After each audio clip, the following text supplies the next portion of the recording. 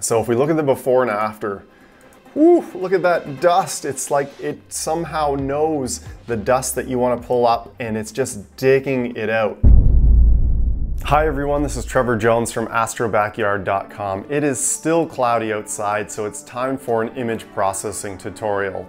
In this video, I want to show you some really easy ways to make the stars smaller in your astro photos. Reducing star size has a lot of benefits when it comes to processing astrophotography images. It has a way of making the nebulae or galaxy details of your image really stand out when you can pull those stars back. Sometimes they kind of overtake the image.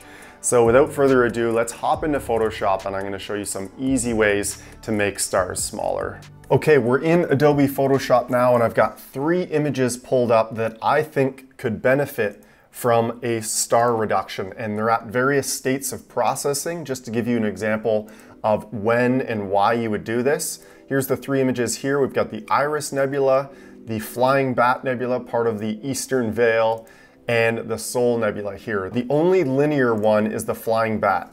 Let's go back to the Sol Nebula, because as I was processing this image, I'm thinking to myself, you know what, I'd really like to bring those stars down a little bit and pull the nebula up. I think we could draw more attention to the nebula structure if those stars were smaller.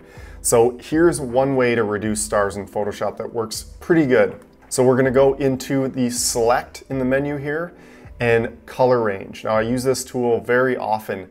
You can use it for a lot of things in Photoshop, but star reduction is one of them. So I'm going to go to Select Color Range and Highlights. There's a few different options from the drop down here: sampled colors, midtone shadows. We want highlights. Essentially, we're hoping that it's just going to select the brightest areas of the image, which is mostly the stars. Bit of a rudimentary preview there. We're going to go with these settings and see how that does.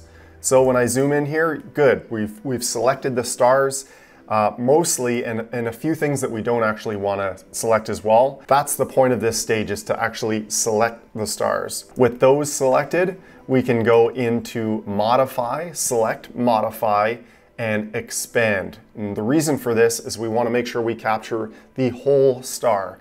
Stars kind of are bright in the middle and then they extend outward with their fuzziness, if you will. So we want to make sure we capture all of that, or some weird things will start happening. So why don't I expand by 2? Perfect. So we've definitely captured all of the star, and now we're going to feather that mask to soften it up between the edges of our selection. So again, Select, Modify, Feather, and I'm just going to feather it by 2. These marching ants don't really give us a good representation of our selection. That's why I like to use the Select and Mask tool in Photoshop, one of my favorite tools by far. So that's under the Select menu, Select and Mask. And now we can really see our selection. And it looks like we've done a good job. It looks like we've got most of the stars there, a nice soft edge around them. This is what you want to see in a star mask. There's different view modes here. Now yours might be starting with either onion skin or overlay. I have found the black and white to be my favorite, so I just leave it on this. I recommend that one for star masks and pretty well any other mask. It's the most useful, I think. So you might be noticing that we've got some areas of the nebulosity here selected too. We don't want to select those, of course, so we can use the brush tool to remove from our selection. I've got it set to a size of 62 here, a nice soft edge, not hard at all, and then I would just hold down the Alt key and remove from the selection. Now, of course, I am removing some of those star selections as well. It's not perfect, but you can really get in there and refine things if you want to. So I'm going to go ahead and hit OK with our selection here, and here's where we actually start reducing the size of the stars. With our stars selected, we will go to Filter, Other, Minimum. This is the tool for star reduction in Photoshop. I absolutely love it. It's useful for other things, but especially stars. So we'll click that, and then it's going to give us a preview here, and you want to make sure that the preserve setting is set to roundness for obvious reasons. Now the default setting, it looks like it's pretty well just removing the stars completely. If you click and move, you can see the before after. So why don't we just bring that back just a little bit, and in my case I'm going to use a value of, let's say, 0.5, just a little more subtle. and then I'll hit OK. And now we can see our image with those reduced stars. So hopefully you see quite a big difference there. We can of course go ahead and process this image further, but I definitely see more of that nebula structure and my eyes can focus on that more now that those stars are smaller. If we really want to review the before and after, I'll just copy what we just did and go back before that action and paste it on top. There you go, so pretty dramatic difference. Now, of course, our stars and our nebula are on the same layer. We don't have full control of the image like you would if you use something like StarNet and created an actual star layer, but this is a useful little tweak to your image. Maybe you'll use it near the end of your process to add some dramatic punch to the image, but either way, it's a useful tool to use. When you use it, of course, is up to you. Let's move on to the next image. This time we're looking at an image that is in its linear state, believe it or not. This was shot through the Optilong L Extreme filter, which just does a crazy job of separating a deep sky object, especially one like this, a supernova remnant, from a washed out city sky. So we can already see the nebula pretty well in the linear unstretched image, which is not often the case. But the reason I wanted to show you this one as an example is because this nebula is so bright. Those bright areas are almost as bright as those stars, and it can be really hard to make that star selection. So in these situations, I have a little trick I like to use. So we'll just go ahead and copy this layer and make a new one. But on this new layer, we're going to bring those midtones down and hopefully those nebula details, but leave those bright stars shining through. You can probably see where I'm going with that. So if we do somewhat of a curve like that, you can see what starts to look kind of like a star mask. We'll actually bring the highlights up. Kind of an ugly looking thing, but you can see that we're actually separating the stars, so we can grab them on this layer and then go back to our original layer and apply those changes.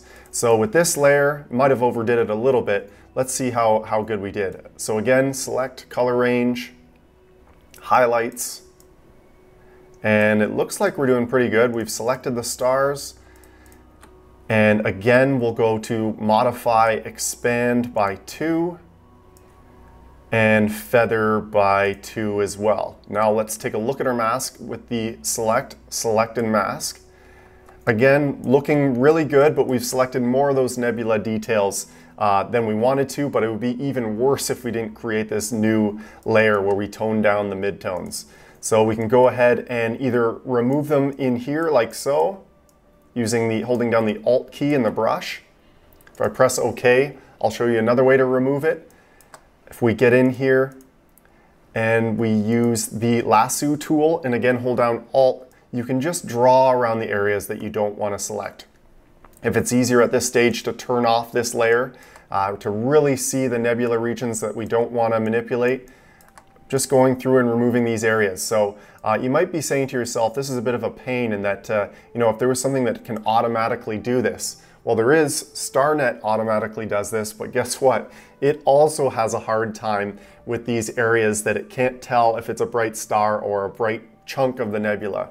So those are similar issues, and it's just part of the process for selecting stars in an image with bright areas. So it's not really a big deal going in here and removing those areas, and we've got a pretty decent star mask. And in this case, I'll just leave those areas. So on our original layer, we don't need this one anymore. We only needed it to create that mask. Now at this stage, if you want to keep using this mask later on and having it, because it's been so well defined, we spent all this time creating this mask, you can actually do yourself a favor and keep it as a layer to use later down the road in your processing. So I'm going to do a visual merge. The keyboard shortcut on a PC is Shift-Control-Alt-N+E. Now I have a new layer here. And on this layer, I'm going to click the button down here that's called Add Layer Mask. So now, if I want to use this mask later on down the road, I just have to keep this layer, and you would just click Control on the mask and you have that selection again. You can go right back to it. Super, super handy. So with our mask selected, I'm going to turn this layer off. I'm going to do the Filter Minimum. Filter Other Minimum. And this time we'll do, let's see if we can see what it's doing to the big stars. just holding down the space bar to cruise around the image here. And let's see, we'll do 0.5. What's that? Yeah, we can do a little more aggressive. Why don't we do 1.0? And again, I just wanted to show you what it's like to reduce stars at the beginning stages of the image. This is linear, so now before we've done anything, those stars are starting out a lot smaller. So like I said, the time that you choose to actually start reducing star size is up to you. Doing it right off the bat, I wouldn't suggest. Usually it's after you kind of bring the details up that you want to take those stars out or reduce them. But again, that's open to interpretation there. So let's move on to the third and final image, the Iris Nebula. This one is by far the most processed out of the 3 images we've looked at, and it's a pretty cool image. I just love reflection nebulae like this. And so it looks really good, but some people might consider this a finished image, but in my eyes, I would love to bring those stars down a little bit, shrink them so you can see more of that dust. So for this one, we're actually going to use a Photoshop action, and it's an action set that I really love called the Astronomy Tools Action Set. I'll leave a link in the description for that. So there's a few tools for star reduction in that set. One is literally called Make Stars Smaller. So I'll run that once to show you what that looks like. Let me just create a new layer.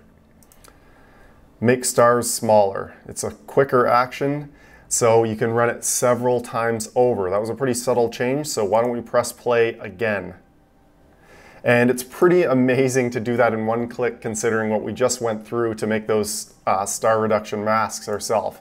So if I do the before and after, I'm seeing a noticeable improvement. See how that dust comes out? Another action to try out is the Enhance DSO and Reduce Stars. By far my favorite action out of this entire set. We'll run this one. It takes a little bit longer. So this one is not only reducing the stars, but bringing up those midtones and faint dim areas. Again, we'll run it twice. And this one is almost like magic. So if we look at the before and after, whew, look at that dust. It's like it somehow knows the dust that you want to pull up and it's just digging it out. So, you know, leaving it as is probably isn't wise here. Maybe you want to put that as a layer at, 50% or 55% for that matter, or make some subtle adjustments there. But man, that tool is great for reducing stars. So you have a number of options for making your stars smaller in your images in Photoshop. And now lastly but not least, this is a bonus. This is not done in Photoshop, but it's a tool that complements Photoshop, and it's called StarNet++. Now this tool will actually remove all the stars from your image, which can be handy because it can help with creating star masks or just being able to independently control some of the nebula details or galaxy without the stars. So that's a standalone tool, and I'll leave a link in the description for StarNet++, but essentially it's just going to be installed in this folder on your computer, and you want to make sure that you save your image as a 16-bit TIFF file. That's what it needs to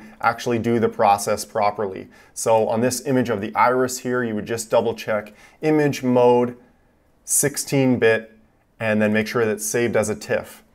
After that, make sure that the file is placed into the same folder that StarNet is in. I can see it here, Iris, I've put it in, and then you just drag and drop the file onto RGB StarNet. And then it's going to do its thing. This can take a while, especially if it's a big image. You can kind of get an idea off the bat here of how fast it's going to go. Okay, StarNet is finished now, and it is pretty incredible. So I will just put the starless image it created on top as a new layer on our Iris Nebula picture. Pretty dramatic, crazy looking image. And man, you can really focus on the dust and what's going on in the night sky there. So it's just too tempting not to push this a little further right now. Look at that dust. It's amazing how much more you can see when you do that. So a lot of people will just finish their image as a starless image. Sometimes it's really cool looking. But as for adding the stars back, when you do it through this tool in Photoshop, all you would do to add the stars back is using that selection you made earlier, copy the stars and paste them on top as a new layer if you wanted to combine the image. In PixInsight, of course, there's an option for creating a star mask all in one shot, but that's another animal. I hope this video was useful for you and you discovered a few new tricks for your astrophotography images. If you like this kind of thing, please give the video a thumbs up and of course subscribe to this channel. I really appreciate all the support, and until next time, clear skies.